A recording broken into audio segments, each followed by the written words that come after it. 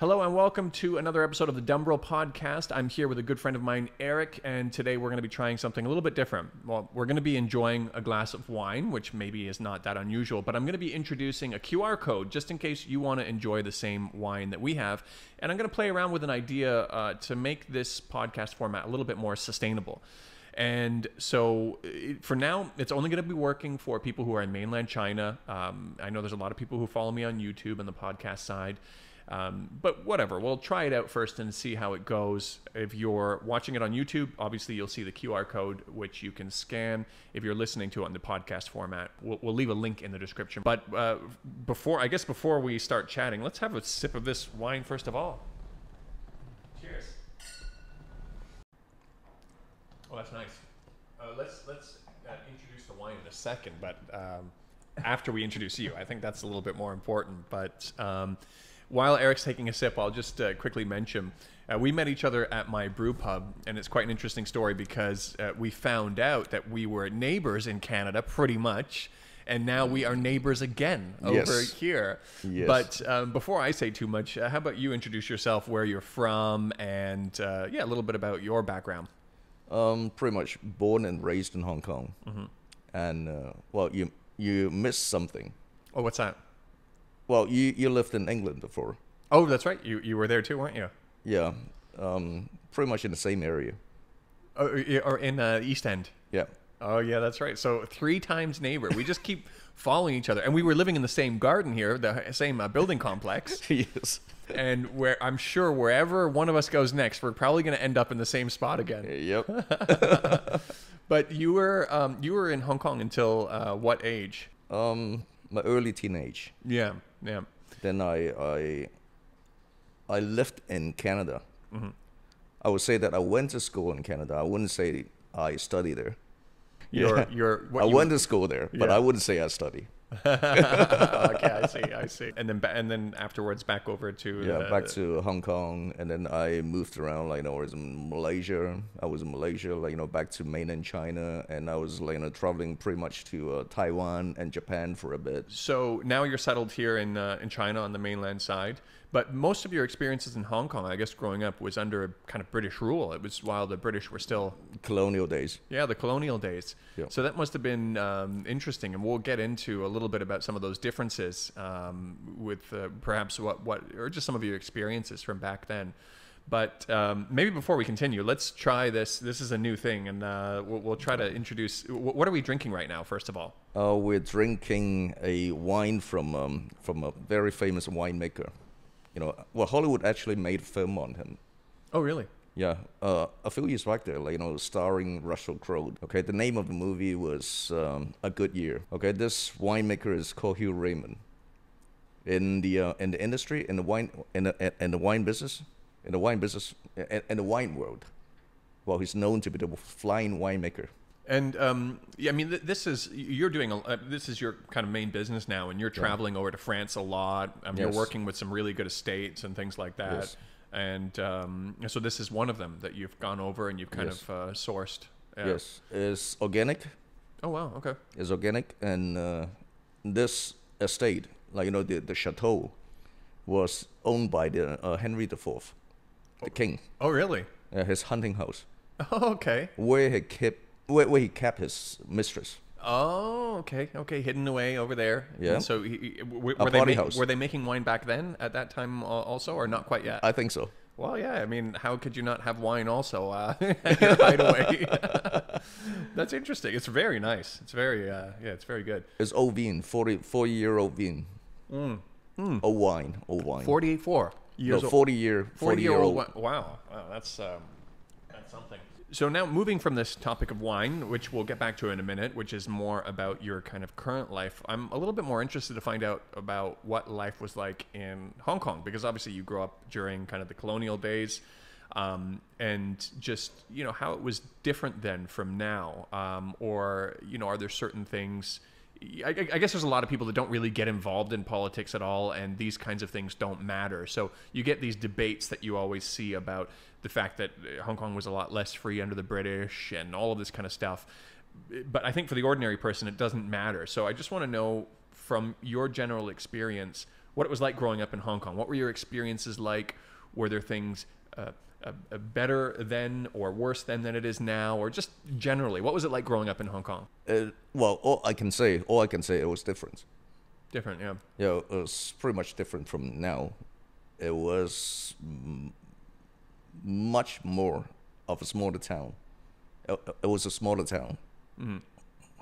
Or should I say, like, it was a small town. Yeah. Compared to now, I Compared guess. to now, less crowded. And in the old days, like, what we call the MTR crowded when you don't have a seat. It's just You know, like there's a couple people. we called it crowded when you didn't have a seat. But now, like, you cannot get into the compartment. Few times lining up without getting into the compartment. It was a lot less busy in the old days. How was the breakup between is it way more common to see foreigners in Hong Kong now than it was then, or is it more or less the same, or there's no real I think there are more foreigners now. more now? More now than in the old days. Right. And I think it is more metropolitan now than before. Because in those days, like, the foreigners we saw was mostly British. And what about people from mainland? Was there really few? I guess you had a flow of migrants, coming from mainland throughout the times, but obviously probably nothing on the scale that you have now. It was No, we didn't have any mainland tourists. right. Not any mainland tourists. Well, for sure during that And time. then not too many mainland tourists. Yeah. Okay, but we've always had migrants from mainland China. Would it be really rare to hear 普通话 Mandarin Chinese being spoken in the streets, or would you encounter it sometimes? No, not in the old days. Right. The Mandarins we heard were mostly, like, from Taiwan. Oh, okay. Yeah, because I mean, I remember like in 2007 when I was attending the Global Sources Trade Fair. I had a booth there for my company, and one of my staff was from mainland. She was from Hunan, and when she said that when she was in the subways, particularly even a few years before that, so we're talking like 2005, 2004, if she was speaking Mandarin in like the subways, people would look and be like, even then it wasn't as common as it is now. And that's pretty late. That's pretty late in the game. Now, in terms of like rule of law, or we're not going to get too much into politics, but the governance, was there kind of, did you notice any difference, corruption, or anything like that? I would say, like, even the colonial days, like, you can tell the difference between, like, there were two worlds before and after the setting up of the ICAC. Okay. Now, the ICAC for the anti-corruption department, do you know if that was that set up under the British, or was it post handover? Are you not sure? No, before the before. hangover, like, set it up by the British. Every day, I remember you telling me before over drinks. I'm pretty sure it was you. I'm Thomas tells me a lot of really interesting stories about growing up in Hong Kong, also.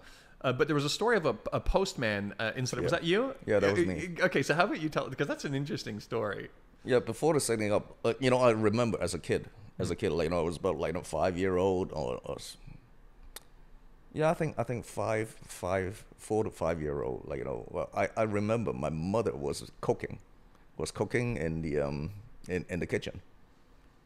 The postman rang the bell, knock on the door, like, trying to deliver a registered letter to us. So my mother, I got the letter. I tried to put something on the receipt. Okay, the postman went away. But my mother had to stop cooking and ran down the staircase. Okay, after the postman tried to give him $5, 5 Hong Kong dollars. That was a good amount of money back then. Yeah. Yes.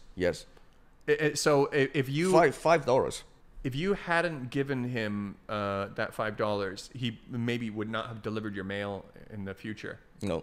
So everything was kind of, you had to pay people off, even to no. So postal workers are obviously government workers. That's really interesting. No, the postman, even the IE in a hospital, like, well, if you wanted to have any hot water, you would have to pay.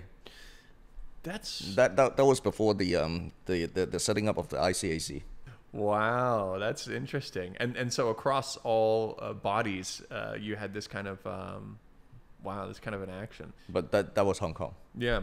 And then, so growing up in school, when you went to school, you were, I guess you were being taught in Cantonese during that time, or was it English during the British? Both. Both. You're still doing both. Yeah, Okay. yeah, both. No, actually, like, the colonial days were also divided into different periods. Different periods. In my experience, growing up, it was divided into two parts of the colonial days. Okay, the first part was, like, the corruption before the anti-corruption agency was set up. Right. Okay, and after that, after the setup, like, Hong Kong became so clean. Really? Hong Kong became so clean, like, no corruption whatsoever. It happened just really quickly after it was all set up. Yeah. There must have been a lot of disappointed people who were making a lot of yeah. That was a surprise. Like, that period was a surprise. Yeah, a sudden change. A sudden I mean, change. for the ordinary person, that must have been such a relief. But before the British left, they sold a lot of land and a lot of property to some of the the 4 or 5 major developers. It almost seems like they never really handed Hong Kong back to China, but they sold it to private enterprise. Because in Hong Kong now, you have basically just a handful of companies that own the pharmacies and the utility companies and the big obviously the property development projects. Was it a little bit more diverse beforehand, or it was always kind of that way where it was kind of power was concentrated in the hands of just a few? Yeah, they sold land to the families who built apartments and sold to these guys. Like, the Chinese government was also very smart. During the hangover period, like, they had rules about selling the land. They came in, right? That's like how many 30 acres per year, or I can't remember what it was. They put the limits in place, didn't they? Yeah. I think they saw that was going to be a problem. Yeah. So that was a good thing that they did that. But it's still, the power is quite concentrated in Hong Kong now. The income of selling the land, the revenue generated from selling the land was limited. Right. Yeah, Right. Well, let's not forget to have a little bit of a drink too. So I think I'm going a little bit faster than you. One of the other things I'm really curious about is kind of approaching handover. The thing that really struck me about you was you're very proud of China. You're proud to say that you're Chinese. You have more people now that are kind of saying, "Oh, we're not British, we're not Chinese, we're Hong Kongers," as the famous kind of, well, I don't know if she's famous or not, but Denise Ho, the pop star, says, which obviously is a little bit funny because before she was kind of rejected from China, she used to say, "We are Chinese," and wave Chinese flags, and now she says, "No, we're Hong Kongers," and that's a topic. We're not going to get too much into that, but it's somebody who really has annoyed me quite a lot over the days, because she gets up on stage and she says, the democratic systems that have been put in place for over a century in Hong Kong are eroding under the Chinese. It's like, what? A century of democratic systems? No. But onto the main point. You not only are you proud of saying you're Chinese now, from the stories that you've told me, you were always proud of being Chinese, even before handover, even approaching handover. Whereas I would have thought, especially kind of potentially with the circle of friends that you had, there were probably a lot of people that were the opposite, or that were worried as 1997 was approaching. What made you different? Like, why were you always kind of confident or proud, or what was it that made you different in that regard? I trust the mirror. You trust a mirror. You tell them you're Chinese. Well, I mean, there must be more me. So my friend, my other friend, I really like his story, because he went as far as talking about how his grandfather suffered in China, His grandfather went to build the railroads in California, which was pretty much slave labor. Like they gave a bit of money to his family, and then he went over.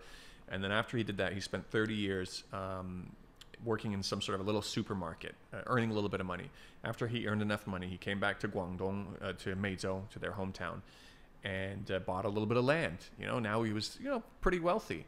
And then the Cultural Revolution happened. And you know what happens to landowners when the Cultural Revolution happens. So he escaped with whatever he could grab in his hands to Hong Kong. And so his grandfather hates China. He absolutely hates it. So later on, China actually offered, they had a program to return the land to people who lost their land during that time. But he thought it was a trap. He's like, no, I'm not going back. It turned out it was actually real, but whatever. He really doesn't like China, and he's staying in Hong Kong. So as his grandson, you would think that he would also kind of follow in step. So I asked him the question, the same thing. I said, why are you different? Why do you defend China so much? And he said, because he knows China. He had the opportunity to come to China, and he saw how quickly it was changing. And so during those kind of stages in the early kind of days of before handover, were you making trips over to China? Were you seeing what was going on? Yeah. What was your experience that kind of shaped your image of China? Backward. Then was your impression? Yeah, it was pretty backward. And I remember coming over to Shenzhen. I went to this movie in Shenzhen, Laojie, Dongmen. Yeah, in Luohu, yeah. I couldn't walk afterward. Why? Because my legs were all covered by mosquito bites. Oh wow. Yeah, I guess it was really different. My friend I'm talking about, he said when he had to go back to Meizhou, or I think that's where it was in Guangdong, it was like a 2 or 3 day trip. It's like you had to cross multiple rivers, and you had to, like now you just drive whatever, a couple hours, but it was a 2 or 3 day trip. But he said back then time didn't cost anything, so whatever, it doesn't matter. But I guess the infrastructure was probably just non-existent back then. Did you had the train though? You had the train from Hong Kong to that was pretty early, right? Yeah, and I remember the first time I came back to China, with my father, my sister. We had to leave early. We had to leave quite early. Wake up so early in the morning, 3 o'clock in the morning, to get to Tsim Sha Tsui. The train station was then. The terminal was in Tsim Sha Tsui. Oh, it wasn't in Hong Kong at that time. No, the train station. So you go to TST, you get on the train. Tsim Sha Tsui, where you see the tower now, nearby the staff area. That's a tower with the clock on. Oh, okay, yeah. Okay, that was part of the Tsim Sha Tsui, train terminal. Where would it take you from to Shenzhen? Okay, so that one did cross the border. No, to Luohu. Oh, okay, to Luohu. Luohu, and then you'd you have to walk. You have to walk, walk across the border. Were there multiple trains per day, or it was as far as you remember? I don't know if they were multiple train back then, because there were I think four guys crossing the border from Hong Kong to mainland. Oh, just like usually just a handful of people. No, there were 4 on that day. Okay, me, my father, and my sister. No, nobody else was crossing into China. Another guy. Okay, there were 4. I said there were 4. Okay, me, my father, and my sister. We were 3. So it was a really odd thing to hear about people going from Hong Kong to China during those days. Yeah. What were you doing? Why were you going to China? No, we had some family business. Oh, okay. Yeah, some family things to solve. Right. Yeah. So we crossed the border. I remember arriving Guangzhou at night. Yeah, in the evening. What was the border crossing like? So you still had to go through Hong Kong exit customs, or at that time? Okay, so Hong Kong exit customs. I don't remember exactly. Okay. Exiting Hong Kong, but I remember entering Shenzhen. So what was that like? Very different. Like it was just another world. Another world. Another world. You know, I saw uniform soldiers, like, you know, 解放军, Yeah. and yeah, was searching me as well, like, you know, was searching me as a boy. Searching to see what you're bringing in and stuff like Yeah, that. yeah, searching, you know, checking everything. Wow, it must really have been like walking into another world. Yeah, it was like, you know, it took the whole day to get to Guangzhou. So after you cross the border, what's the process to get to Guangzhou from there? It's buses, or what do you do from there? Do you remember? Was there a train or Train, I think. Okay, I think. but just not very quick. No, that I don't remember because, like, you know, I was about 3 to 4. Right. But I remember quite well. You know, the scene is still there. The picture is still there. Like, you know, when I cross the border, I'm being searched. Yeah. Being searched and check my belongings by uniform personnel. That must have been a real adventure as a kid. Now, so Guangzhou back then, was Guangzhou still pretty? Because I think Guangzhou, fairly early on, comparatively speaking to other cities in China, was fairly prosperous. But during that time, was it still really not very developed at all? No, very. It was like, you know, at night it was total darkness. That is so hard to imagine now. Yeah. I mean, you look at Shenzhen. You imagine passing through Shenzhen now, even in the last 30, 40 years, how much it's changed, like from farmland. You know, back then, I mean, when you were a kid, that must have been something else. Well, like I told you, like, you know, I couldn't even walk after a movie Yeah. back then. So you were fairly young then, and then throughout the rest of your childhood or kind of teens, would you go to China also, or not so much during those time periods? Not so much, you know, during my teens. But after coming back here, like, you know, while living in Hong Kong, you know, started working, I traveled quite a bit to China. Yes. That was before 97. Yep.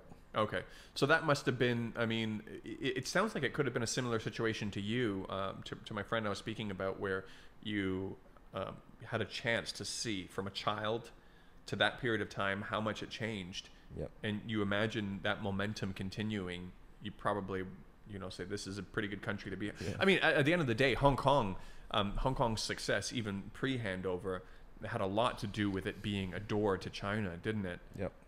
And so if you were to look at it from that point of view, it makes sense that, you know, obviously there's going to be an inevitable tie. But I like the story of what you did during handover. Oh, that day, it was raining cats and dogs. On the handover day. No, the day after. I think the day after the hangover. Oh, it was the day after handover. You went and Yeah. you crossed over to Shenzhen. Yeah. And do you remember what you told me? You said when you reached the border. Yeah, I reached the border. Like, you know, I told the immigration officer that I'm home. Yeah. He said, "Open up, I'm home." Right? We're the same people now. But that was because, like, you know, comparing the two experiences, like, you know, from my childhood, when, you know, the first time I came back. Yeah. That was really an impression on me. So it left an impression on you when you were a kid, and then also the seeing the rate of change had a piece to do with it also. Yep. Did you have many friends that were kind of at odds with your perspective and your you know, being proud of China, or you didn't really talk about that with your friends? No, the only thing is, like, you know, when the Hong Kong that I was growing up, that I was growing up. Well, the last thing that we're interested is politics. There was never really an opportunity, also, though, right? No, there wasn't any opportunity or anything. But, you know, the last thing that we're interested is politics. Yeah. Okay, we cared about freedom. We cared about the rule of law. So there must have been people that thought in your circle that the handover meant potentially a threat to that there would be a threat to the rule of law, that there would be a threat, because from their perception, you know, a lot of Hong Kongers who are kind of more on the anti-China side they really like to identify with their British kind of, well, we're our British influence, right? And I had some interesting experiences in Macau, because in Macau, they're a little bit more laid back. And I was speaking to somebody, she's in her early 30s. She owns a restaurant in Macau. And she was saying that definitely it does play a role that it was the British that were in charge of Hong Kong and the Portuguese in Macau to explain some of the differences in the way that they look at things. Because the Portuguese are more laid back. They're like, whatever. She said, it's not that Portuguese are not arrogant. They can be arrogant, but they're not really that. I can't remember the word she used, but there's a special characteristic that comes with the British kind of element. But in that regard, to get back to my point, there must have been a lot of people that thought, because you said you care about freedom, you care about rule of law. There must have been a lot of people that thought that it would end, or it would start to erode after 97, maybe in your circle of friends. And you didn't really agree with that. But did you have a lot of friends like that were just kind of... Yeah, of course. Yeah. But then, what, we never cared about, politics so much. But yeah, so that's fine though. But your friends... most people, we just want a decent life. Right. We just want a decent life. Go to work, have a good job, a decent earnings, a decent income, raise a family, lead a happy life. That's all. Right. In that regard, I just cheers with my microphone here. In that regard, was there also a fear in terms of that now China was being handed back to this, or sorry, Hong Kong was being handed back to this, what some may have seen as a backward country, where those things would be under threat: freedom, rule of law, ability to make an earning. Did you ever get into debates with your friends or anything like that, or you just kind of... I try to avoid it. You try to avoid it, yeah. I try to avoid as much as possible. I try to stay away from these debates. Right. Okay. I don't even get myself onto the social media. Right. Okay. I stayed away from that as much as possible. This is a common thing I hear from so many Hong Kongers who are pro-China.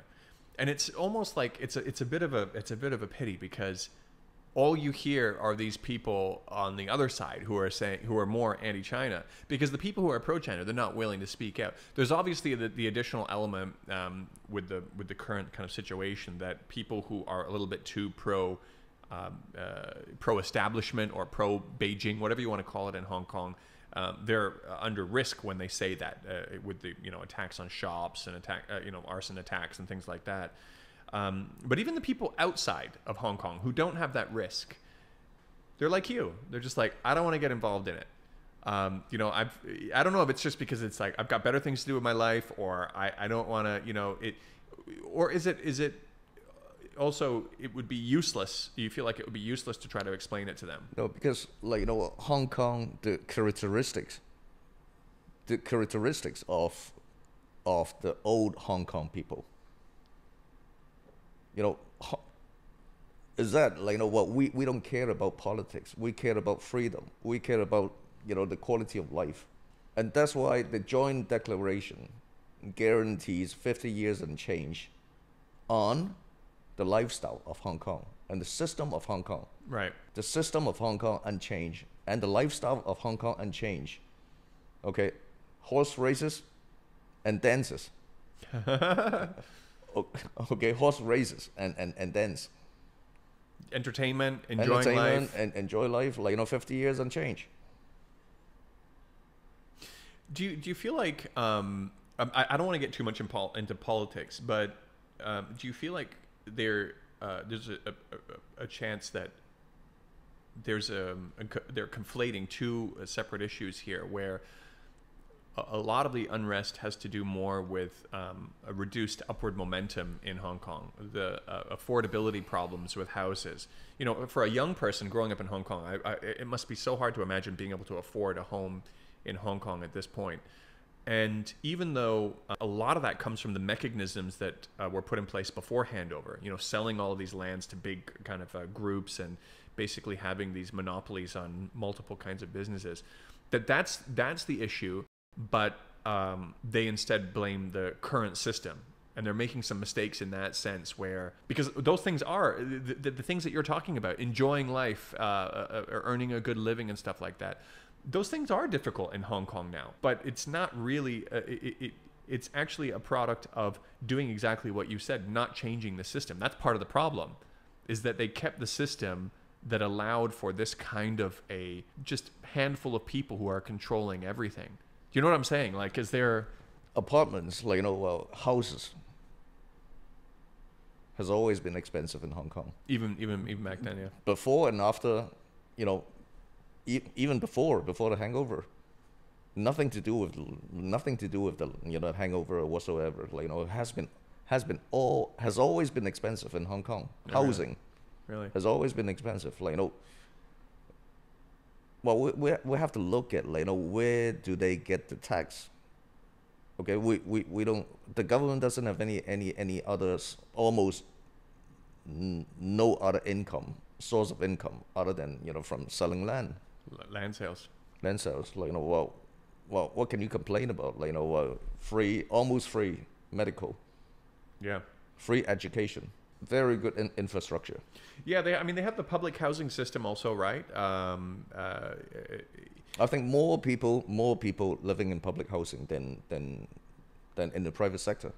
I have a friend who has an interesting take on that, where so he's a business guy in Hong Kong, and same kind of thing. He can't speak up about his perspectives on Hong Kong because they're not very friendly to the movement that's going on the ground there right now.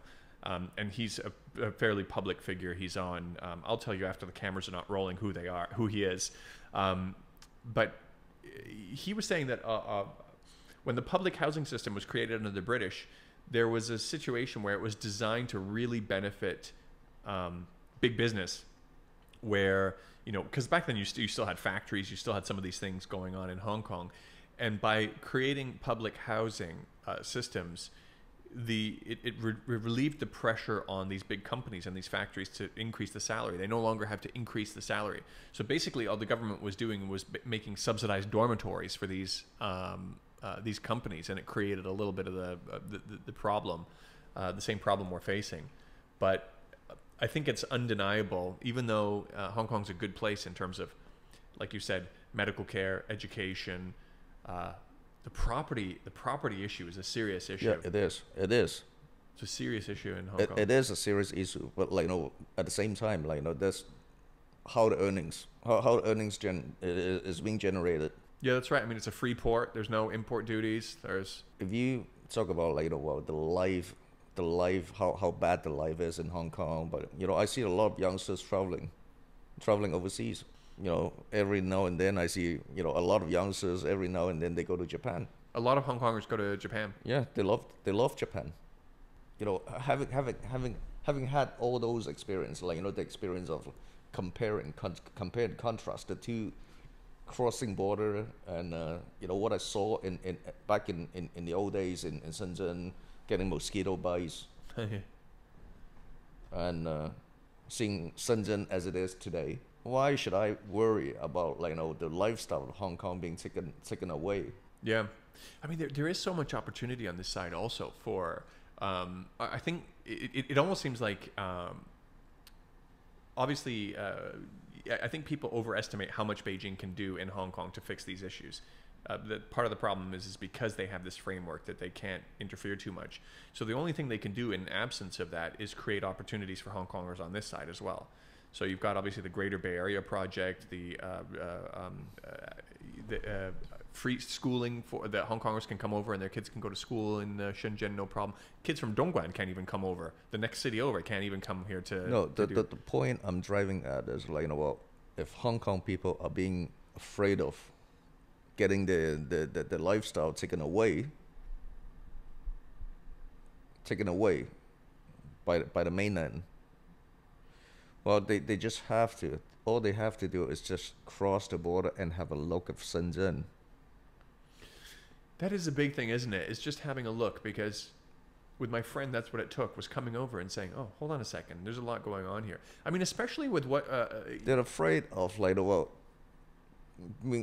Kong being toned down by the Chinese government or the central government. Right. Okay, all they need to do is just cross the border and have a look at Shenzhen Yeah. I and mean, compare with some old pictures, like from 30 years ago. yeah, seriously.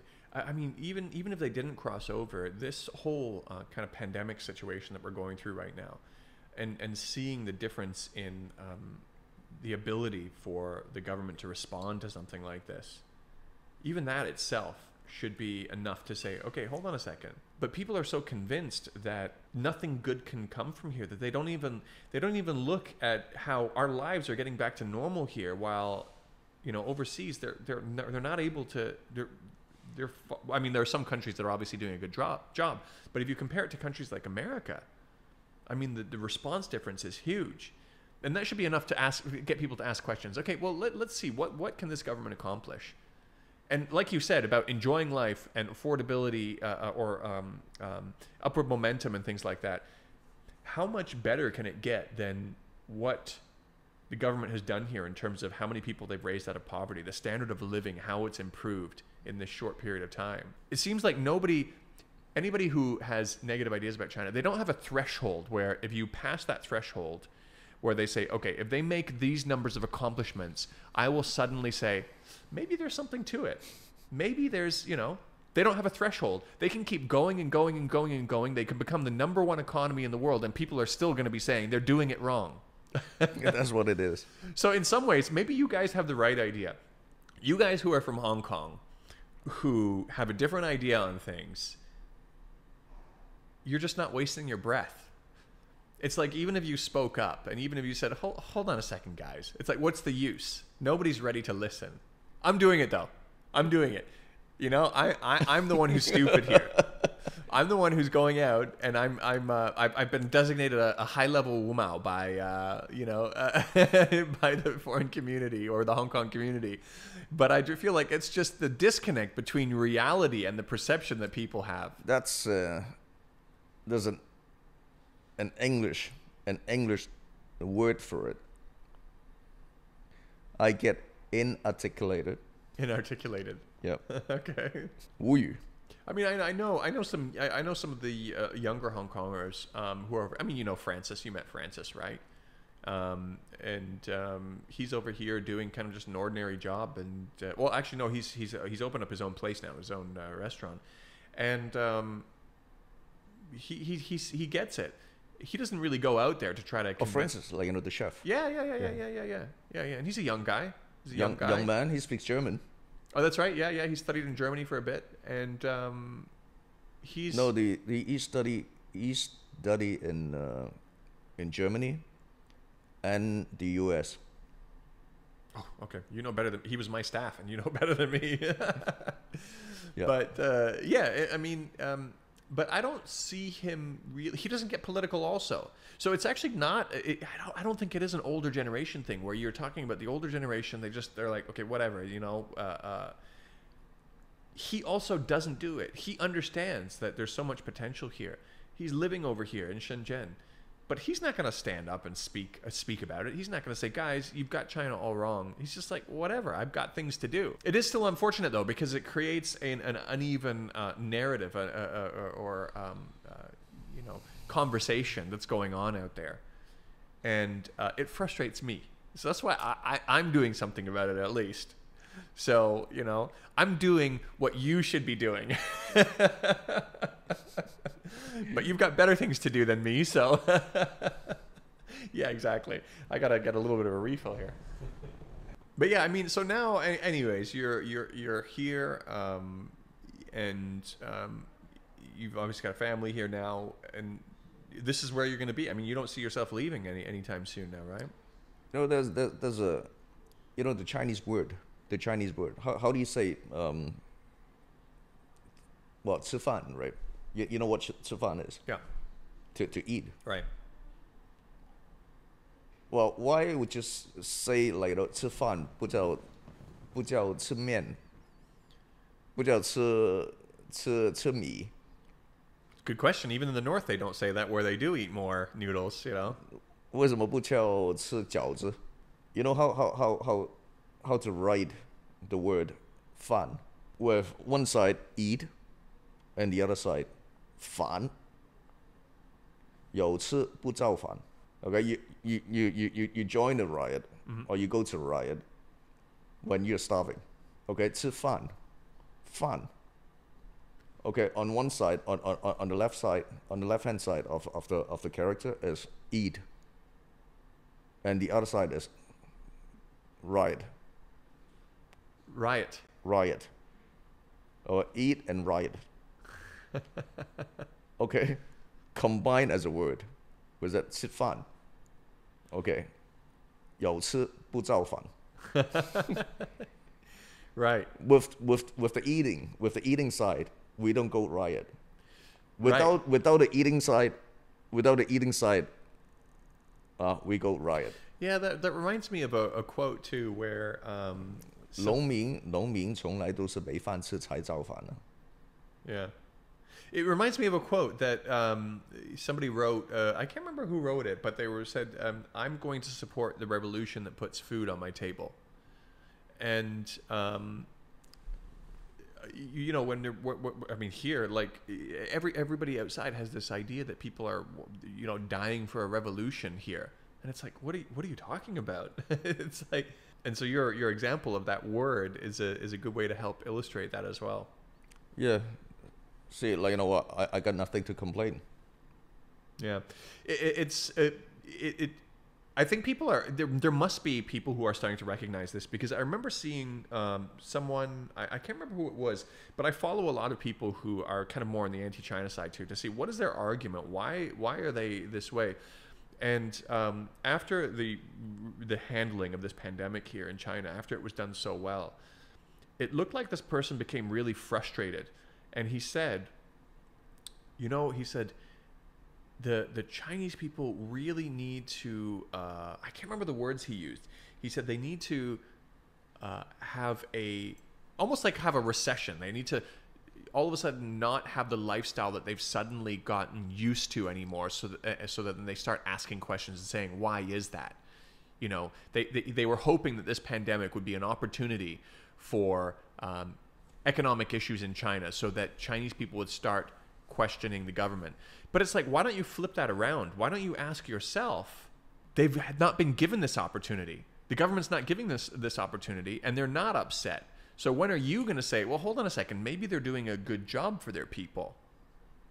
And I guess it goes back to the same point that I was talking about. There's sometimes it just, what's the point in saying anything? Because if you can do mental gymnastics to that level to still say, we need to overthrow this government somehow, all of a sudden it's not really about what's best for the people in China anymore. So do you still have any friends now in Hong Kong, or acquaintances, or people that you grew up with, that, because obviously Hong Kong has become very polarized right now, right? Yeah, it is.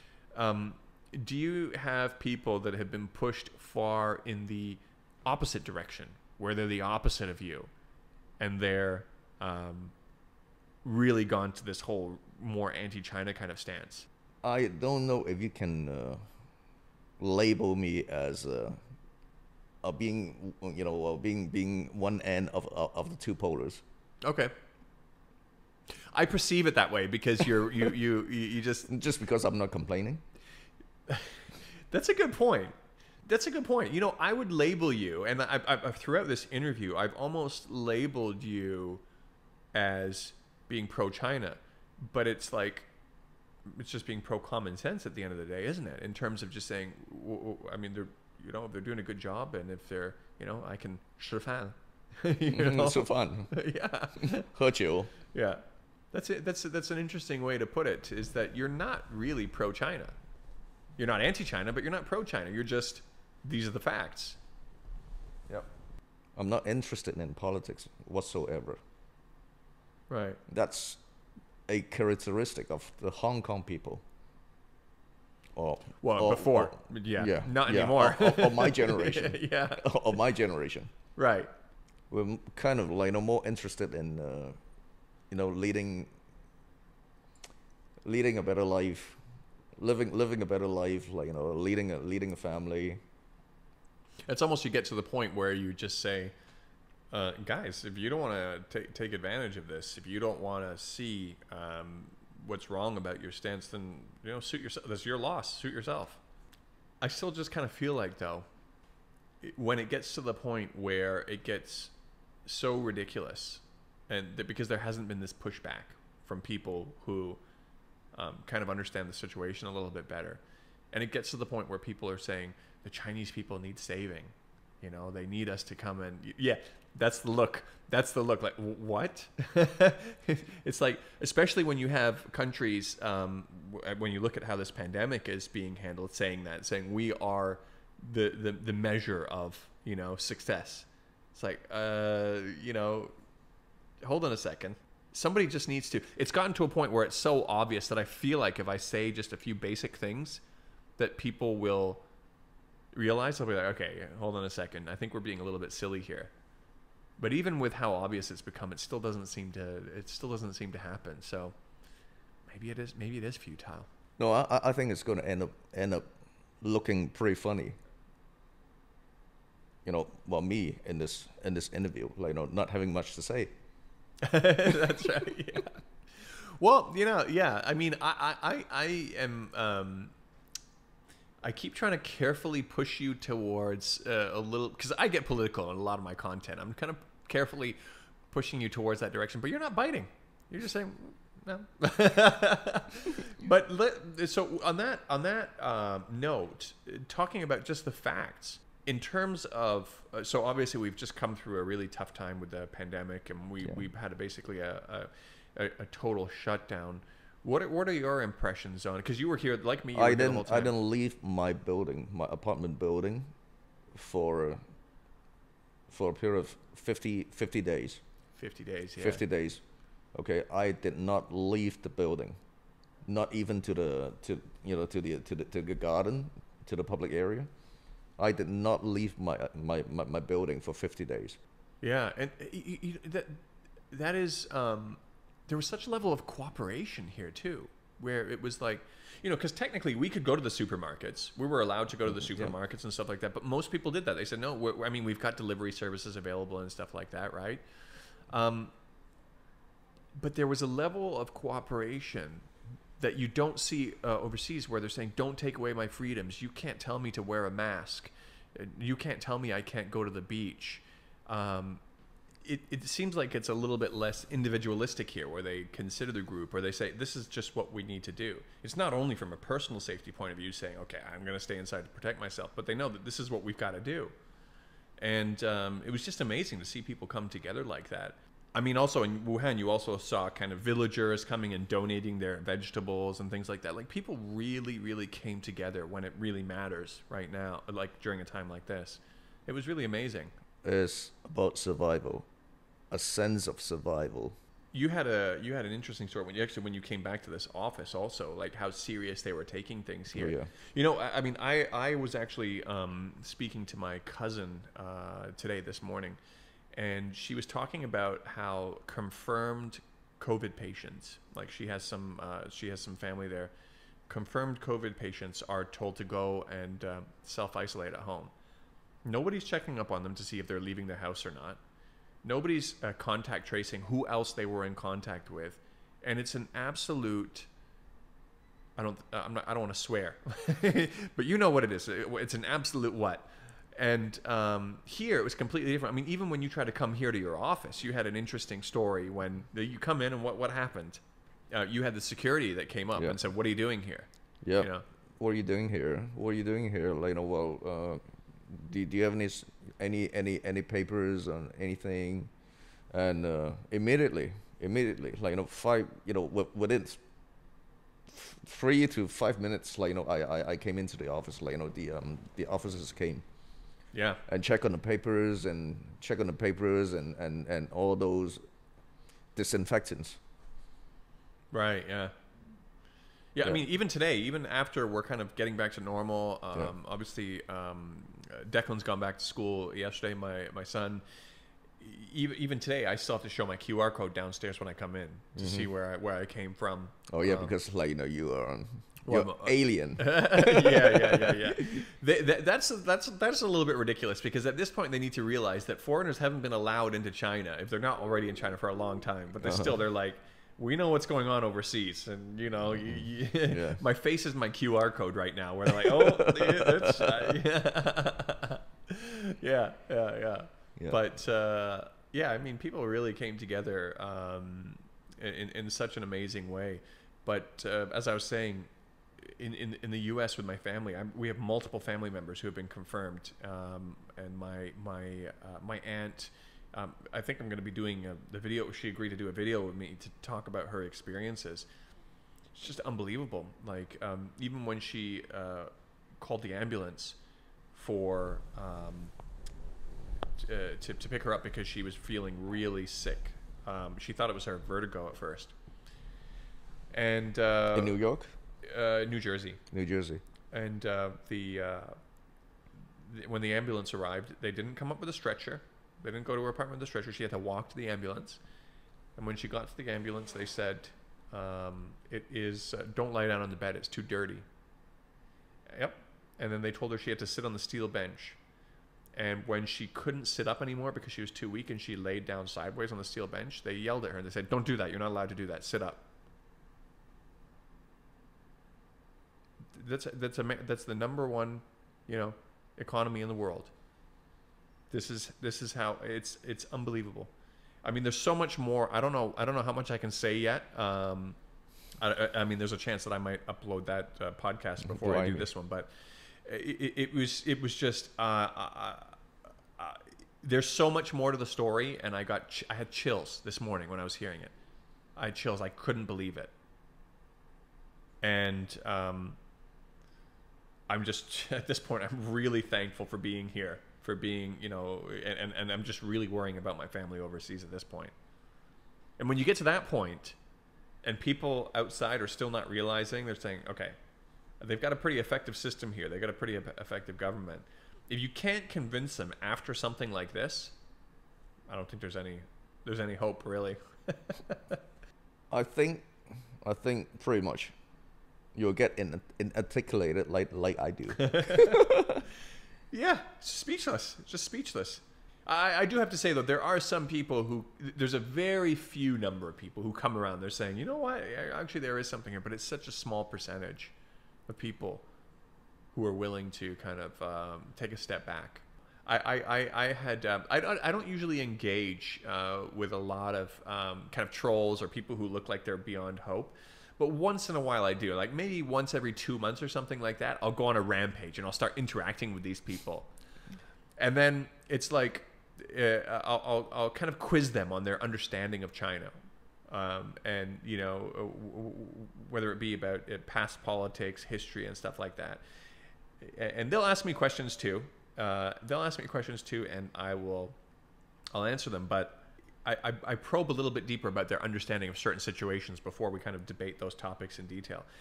And after 3, 4, 5 times I say, well, actually you're wrong, and I provide the evidence, I get to a point where I ask them, I say, okay, so you have such strong anti-China kind of ideas, and I've shown you 3, 4, 5 instances where you are completely wrong about your perception or your understanding of China. Have you gotten to a point where you're going to step back and say, okay, well, maybe I should take a wider look at this, or maybe I should reconsider my thoughts? No. Doesn't happen.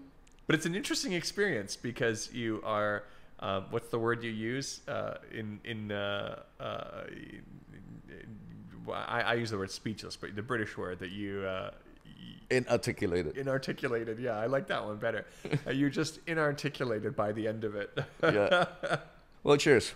Cheers. To speechless. To speechlessness. Yeah. That's a good brand name. Yeah. I'm thinking of after there's a Hong Kong protester group with like 17,000 subscribers, and they designated me a high-level Wu-Mao. I'm actually planning on making a beer, a special beer, which is called High Level Wu Mao. and it's going to be served exclusively in those cups with Mao Zedong on it.